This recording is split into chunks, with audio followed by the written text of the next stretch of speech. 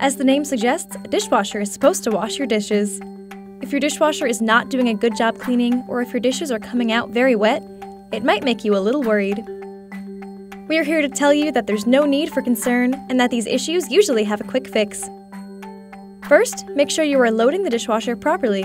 If dishes aren't placed correctly, the water nozzles may hit against them. The nozzles might also get stuck, which will prevent them from spinning and thoroughly cleaning the dishes.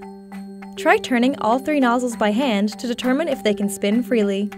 Moreover, if dishes are placed incorrectly, the water may not be able to reach the dish's dirty sections.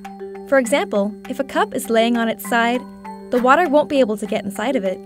If needed, rearrange the dishes and realign the nozzles so everything is in the right place. If the nozzles aren't the problem, check if you are using the best cycle for the job. Depending on the dish's soil level, you may need to use a stronger cycle or a higher water temperature.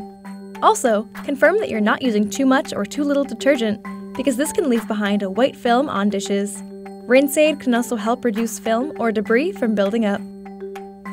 Finally, make sure the dishwasher itself is clean. Leftover food, debris, or even mold may redeposit on the dishes during a wash cycle. You should try to clean the dishwasher once a month. Maybe your dishes are coming out clean, but they're not very dry. No worries, we have some advice for fixing this issue, too. First, check if the dishwasher is connected to a hot water line, which is always the recommended line since it helps provide the best performance.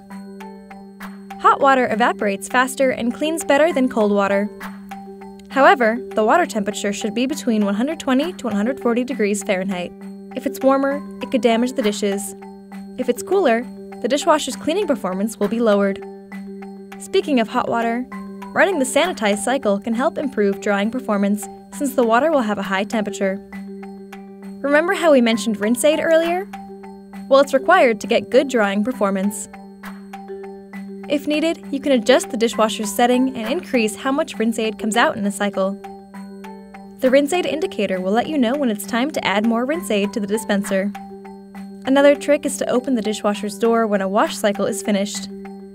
If your dishwasher has the auto-release feature, the door will automatically pop open when a cycle ends. This allows moisture to escape from the dishwasher, helping dishes dry more quickly. If dishes are still wet, check to see if they're made out of plastic because plastic dishes often need to be towel dried. If your dishwasher continues to have performance problems after following all these steps, you should set up service with Samsung support.